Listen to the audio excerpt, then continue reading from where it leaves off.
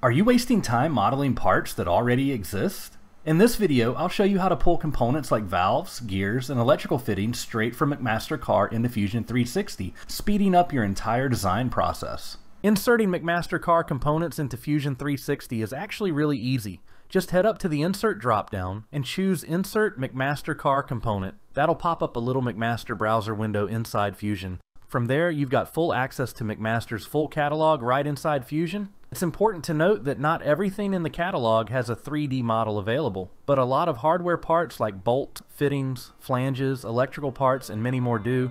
You just have to look around and see if the part you need has a model. Thanks again, I'll see you next time, and remember, hack the world and make awesome.